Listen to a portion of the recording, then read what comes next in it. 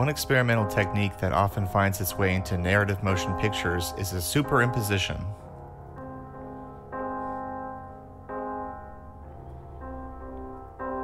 By juxtaposing images of Michael Corleone with his father at a similar age, we draw a comparison between the life choices of the two characters, and we feel the link that unites them. The overlap of two images creates a new image, a third shot. Superimpositions deepen the dreamlike quality of the scene and can be interpreted as adding meaning to the film. Paul Thomas Anderson uses dissolves that signal a major transition in the life of the main character. When two images are superimposed, the viewer has a natural tendency to draw some connection between them, even if no connection is intended.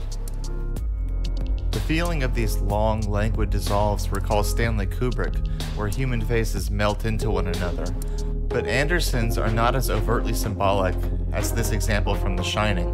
Setting the tone of the whole film, the slow dissolve shows Jack Torrance as the hotel and the hotel as Jack Torrance. This scene from The Last Detail is on a moving train and uses slow dissolves on an almost subliminal level. Jack Nicholson's Navy man is chastised for being too kind to the prisoner he is escorting to jail. As Nicholson looks down, we superimpose the two men, both looking forlorn. These characters may have been thinking about motion sickness, the lavatory, or cheese sandwiches, but because of the context, it feels like they are thinking, or at least existing, together.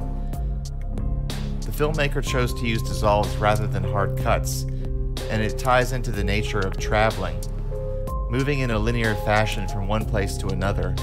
This scene from Badlands evokes the couple getting swept away once they leave home for an uncertain future.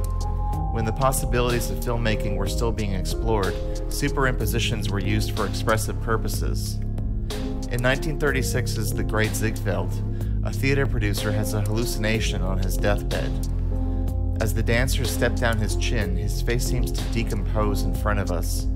Clearly, this experimental technique has roots in avant-garde cinema and multiple exposures, yet it serves a narrative purpose.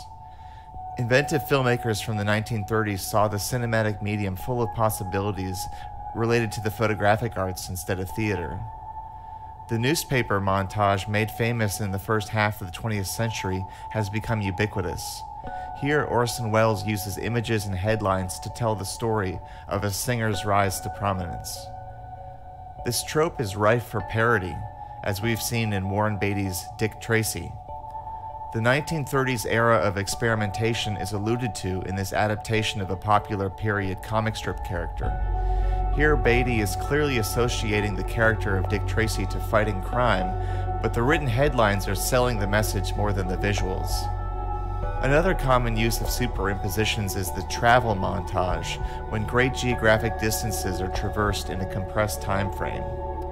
Influential films like John Ford's The Grapes of Wrath popularized this technique, adding aesthetic flourishes to an otherwise naturalistic film. The scene quickly accomplishes the kind of exposition that could take much longer in real time. Annie Get Your Gun has some particularly artful superimpositions that appeal to the senses. Bare feet in a bucket of water that seemingly has steam coming out of it, a woman seemingly sleeping underneath a moving train, and a locomotive bursting forward from an excited boy's face. These surreal touches reflect cinematic artistry on another level. The superimposition's relationship to travel keeps recurring throughout film history, showing up in period pieces that capture a retro feeling of the past. When many of these films came out, superimpositions were not as easily manipulated as they are now. A slow dissolve always has a beginning and an end, which mirrors the experience of watching a film, which is a linear event. Nowadays, a film can be experienced backwards or forwards at the push of a button. Superimpositions can enrich the graphical beauty of a film, but it is more rare to find examples that are calculated and intentional cinematic statements. Jim Jarmusch uses them in Ghost Dog, where a sleeping man's dreams are evoked by a series of poetic dissolves. The examples we have seen were shot on film. For most of cinema history, movies were edited on flatbed machines that ran linear, from beginning to end and end to beginning. One recent example stuns, and fits into some of the best slow dissolves of all time. A young man leaves New York, falls in love, only to have the woman break his heart. How do you convey the myriad emotional connections? With this slow dissolve, you instantly create important story points.